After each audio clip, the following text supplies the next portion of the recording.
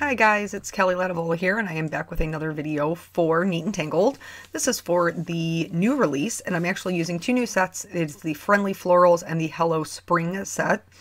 I typically tend to do one layer cards that are really clean and simple with just kind of like one focal point.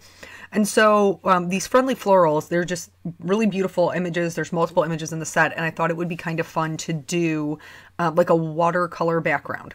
So I'm working on Canson watercolor paper here, and I have the largest image in the set, and I'm starting with that in the center. So basically, I'm almost kind of creating my own pattern paper. The stamp or the ink that I'm using is Barely Beige ink from Simon Says Stamp. This is going to help give me a no line coloring look while still maintaining the lines enough that I can see where I'm painting. Once I have my main image down, I'm going to go ahead and start building out from there. The reason I start in the center is because you don't want to stamp all around your edges and then not be able to fit anything in your middle. It's better to start in the center, and then as you go out to the edges, you don't have to worry about like having gapping or anything like that. So I'm stamping two of the other flowers, and then there's some like branches and leaves. I'm just going to stamp this little berry branch in there to just kind of fill in the space. And all of these I'm stamping twice because that ink is so light, I want to be able to see it. So just, you know, I have that center portion stamped, and then I'm going to start building the outside edges. You always want to start with your largest stamp first, because that's obviously going to take up the most room. And then, you know, so starting with the largest, working out to your smallest, that way you can fill in any gaps that you kind of see. The other thing with kind of making your own pattern paper or building a background like this, you want to make sure that you're letting some of the images hang off the edge. Why is that important? It's important for the look of continuity. So if you want it to look like a piece of pattern paper, you know, you wouldn't cut a piece of pattern paper perfect. I mean, I wouldn't anyway. And so there's going to be some places where you kind of cut through the image. So here you can see I have 3 different stamps. They're all hanging off the edge to fill in those gaps, and then just have that continuity to the background. So I'm going to stamp those down, and then I'm going to go ahead and finish out the stamping. Here is the whole background stamped. I'm zoomed in super tight here because the last time I asked, you guys said that you would rather see the painting up close versus being able to see any of the color palette. So I am working with Daniel Smith watercolors. That's what I have here in the my palette. It's a palette from Ranger, actually, for alcohol inks. I love it for watercolors because it's got a lid on it. That makes me happy. So then when I'm done, I can just close the lid. My inks dry in their little spots, and I can reactivate them with water whenever I'm ready to paint again. So tip number 3, I don't know. I wasn't counting. I should have been, but I wasn't. So now getting into the painting, usually I do a very controlled watercolor. So I pick up a little bit of pigment, I put it down, I blot off my bristles, and then I go in with a slightly damp brush and move that pigment around. Here I'm doing a totally different approach. The first one I described to you is a wet on dry technique. This technique is a wet on wet. So I'm going in with clean water first, painting in the area that I want the pigment to be. And then I'm dropping pigment into kind of the pool of water that I have. This gives, it's not as controlled, so it's not as detailed, but it gives a completely different look. It lets the water do the work for you. So I'm just going to drop in some pigment where I want it to be the most concentrated. And then I think in almost all of these, I use 2 different colors because, I don't know, I just like the way it looks. You know, I like when the green mixes with the yellow, or the pink mixes with the purple, like whatever, you know, I happen to be coloring. So that's how I'm approaching this whole background. It is going to be a little bit messier as far as the look of it, but I'm okay with it because it's an entire background. It's not one focal point. The other thing is, as you can see as I'm moving along here, I'm doing one item at a time. So I went in and did all of the centers first. Now I'm going back and doing all of these particular leaves all at the same time. And this just helps me so I don't miss anything. So that's just one of the ways that you can approach it. You can certainly paint one flower at a time, but you don't want to work in two areas that are wet. Like, you don't want to work next to each other because they'll bleed into each other, unless that's the look that you're going for. And later on, when I do the full flower, you'll see that I just paint the whole thing in because it didn't matter to me. I didn't need the petals to be separated. But for something like this, where I don't want the leaves to bleed into the leaf next to it, I'm going to do all of them at the same time so that they are separate. And then it gives the other ones a chance to dry before I move into the next area. The next tip, which is now I'm going with 4, is if you want a cleaner look. So basically, when you do this technique, you're trusting that the water is going to carry that pigment throughout the full image. You know what I mean? So throughout the full leaf. Sometimes that doesn't happen because you're painting with clean water. It's hard to sometimes see that you don't get it all the way up to the edge. So what I do when that happens is I drop in the color, I let them just kind of do their thing for a little bit. And then after I'm done painting all of the items, I will go back in with my brush that just has a little bit of clean, clear water on it. And then I will stretch the pigment out until the edge of the leaf, petal, flower, what have you. And the reason that I go in with my brush slightly damp is because, one, if you go in with a dry brush into wet pigment, you will suck pigment up versus lay it down. So I don't want to change the intensity of my colors at all. I just want to stretch out the color so that it is completely filling that object so I don't have any weird edges. The other reason why I do it with just clean water and not pigment is I'm not trying to paint this myself. I'm trying to let the water do its work, its magic, because I want it to have that very kind of mottled or organic kind of look, where when you go in and you paint directly with pigment, it's going to have a much smoother look. That's not what I was going for here. So in order to keep that intact, I'm just using just the tip of my paintbrush. I'm using, what are they? The Black Velvet line in the number 2 round brush. And they have a great point on them, and it makes it really easy to kind of get in there into the detailed areas. So I can just go in and just kind of pull out or put down that water where I don't have it all the way out to the edge, and then the water will kind of move on its own. With that said, and you may have noticed I sped this up a little bit because I think it took me about an hour to paint it, and we're not going to sit here on YouTube together for an hour. As much as I enjoy your company, and I would like to think you guys enjoyed the videos, ain't nobody got time for that. So with this flower right here, I believe the way that it was drawn was for it to be like a bud. So for this bud to be coming up out of these 2 kind of green leaves, I did not color it that way. The reason I did not color it that way is because I wanted more pink on my card. I felt like there was a lot of greenery going on, and so I just wanted to bring in more of that pinkish purple color. Speaking of colors, I haven't even talked about those yet. So for the center of my flowers, I used Indian yellow, and then I added in just like a little drop of I'm not even going to try it, guys. Quin Gold. And then for the flowers, I'm using a Quin Rose and a Quin Purple. For the leaves, I'm using Sap Green, that same Indian Yellow.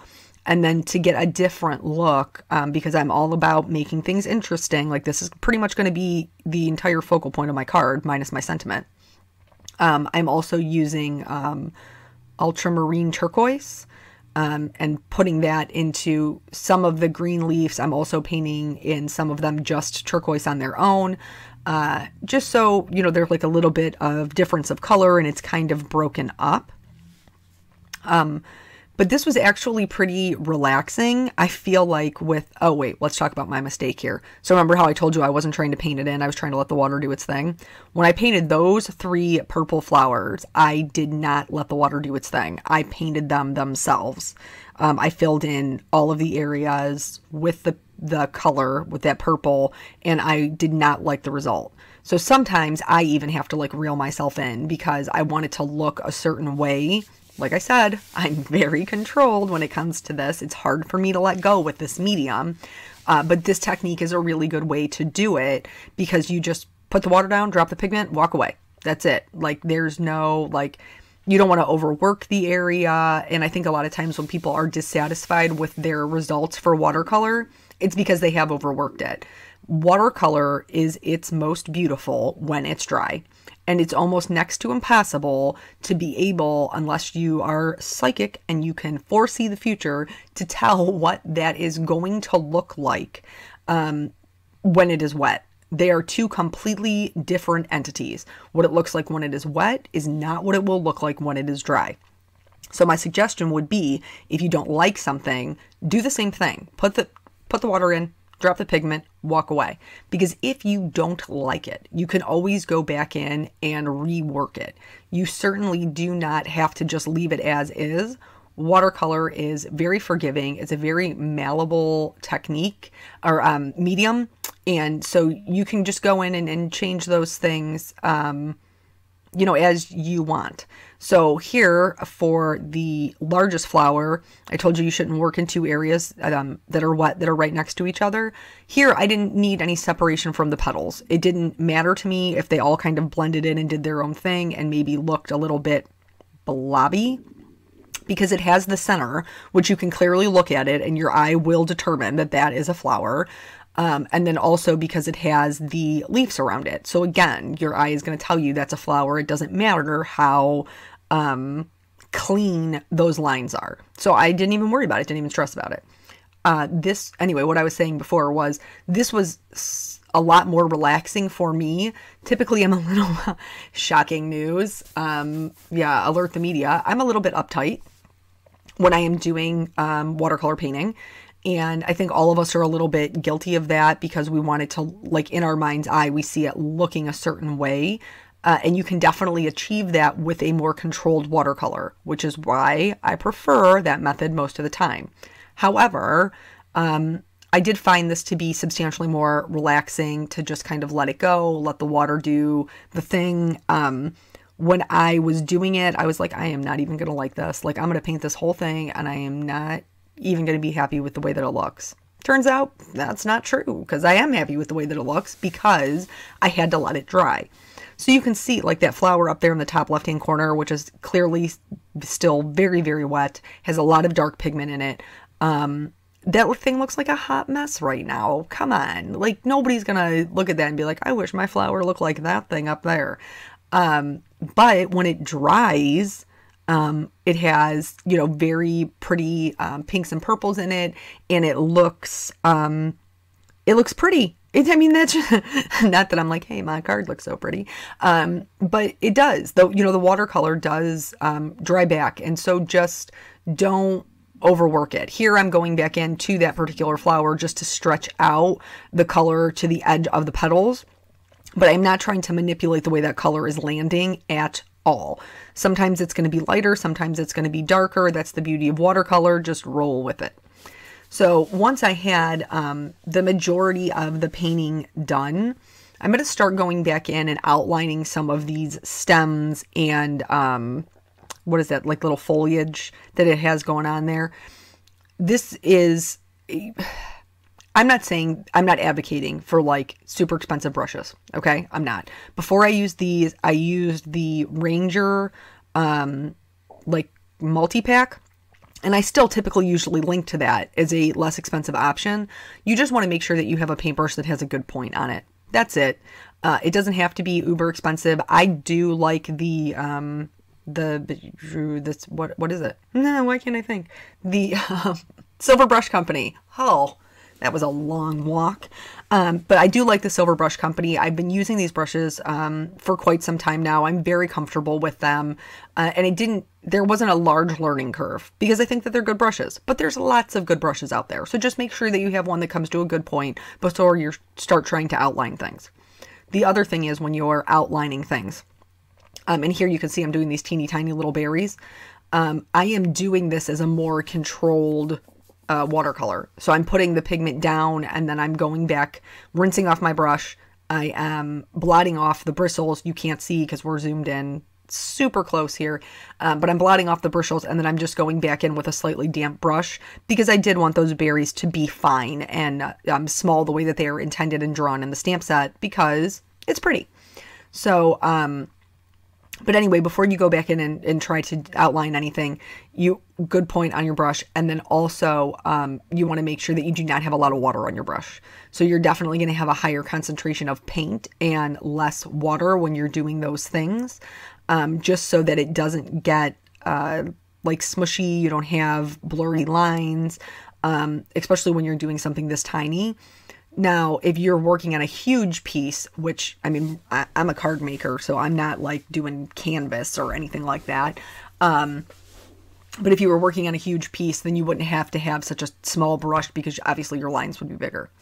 For the center of these kind of side view flowers, I did drop in a little bit of yellow and then I put in some Quin pink, and then just on the outside edges of those flowers, I did add in just a little bit purple so everything would kind of be consistent. At this point, most of everything is dry, and that's when like I said, I'm going to go back in and do some of that outlining. I kind of switched between the ultramarine turquoise and the sap green, just to, you know, for what made sense. If I did the leaves teal, then I outlined the stem in teal. If I did the leaf, you know, a more traditional green, then I outlined the stem in green. So really just kind of depends on what you chose for your piece. I like a lot of colors, but this would be very pretty in something, you know, much simpler, or Copics. I know not everybody is a fan of Copics. I have kind of branched out more into the world of watercoloring, or colored pencils. Again, you could do this with any medium. I just decided to basically try to force myself to do something different. I wanted to add a little bit more to the centers of the flowers, so I went in with some, is it permanent brown? Transparent brown? I never remember the name of my brown. I should look that up. But anyway, I went back in with that. I am going to go ahead and do some die cutting. This is the Hello Spring die, so it cuts an outline and the script word. Originally, I thought I was going to do it in pink because I wanted to mount the card on some Desert Storm cardstock. So I couldn't use it. It didn't look right. And then I messed around with doing just Desert Storm. I messed around with doing vellum. A lot of times with busier backgrounds, because I am more of a clean and simple card maker, I'll put a piece of vellum over it, just to try to, you know, bring everything together. And I just felt like it covered up too much of that background. Like I spent all that time, painting it. I didn't want to cover it up, so I didn't. What I did, and I would encourage you to do as well, I went on Pinterest and I started looking at other people's cards that I know do, busier backgrounds, and seeing what worked for them. And so basically I went and looked at my friend Yanis Makula's Pinterest. She's amazing, talented. I will link to her YouTube channel and her blog on my personal channel. But so I didn't feel like I could put black with it because it was like super soft background. No, you totally, like I saw one that she did and I was like, she's got black on it. It looks amazing. I'm doing that. So huge shout out to Yana. She's amazing, super talented. Thank you for letting me know that I could put black on my Desert Storm cardstock backed card and it would look just fine, because it looks just fine. So, in the middle of that, you saw me fill in the dot of the eye with, just a white gel pen, because in all of the die cutting I was doing when I tried 656 million different things of how I was going to put this card together, I lost it and I wasn't recutting another one because I'm lazy. I'm also using the new sequins that we have coming out with this release, Neat Tangled's new, release. They're like champagne and pink. I love them. They're super pretty. I thought they'd look great on the card. So I put that on there with some glossy accents. And then that is the whole card. I would encourage you to head over to the blog if you're watching in the first week of March, because there's lots of inspiration happening and lots of other new sets to see. Thank you guys so much for joining me, and I will catch you on the next video. Bye.